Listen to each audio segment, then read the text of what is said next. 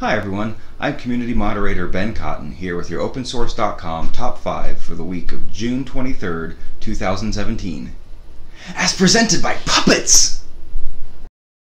It's the Dog and Frog Show, starring Dog and Frog. This week, games, DevOps, security, and more. Hi Frog. Coming in at number 5 this week is using open source tools to play Dungeons & Dragons. Joe Klein shares how he uses open source tools to play role-playing games, both in person and online. Create scenarios, develop maps, and do more with the tools you know and love. That was good. That was real good. What about number 4?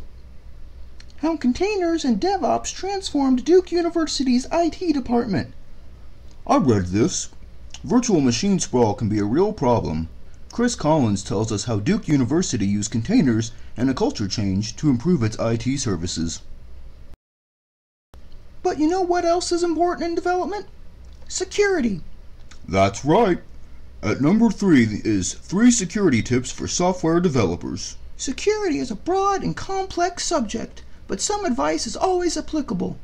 Pete Savage shares 3 tips, count them 3, that you should keep in mind as you design software and systems. This week's number 2 is how to use Ansible to manage PostgreSQL.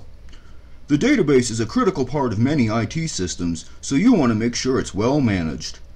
Robert Bernier's article shows you how you can use Ansible to do that. And the top article this week is Resources for Getting Started with Python and Machine Learning.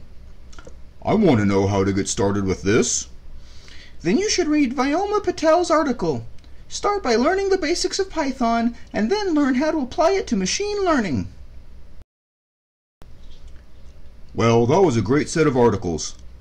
Yes, and there is more great content available at Opensource.com. I will have to go read it while I wait for next week's Top 5 video.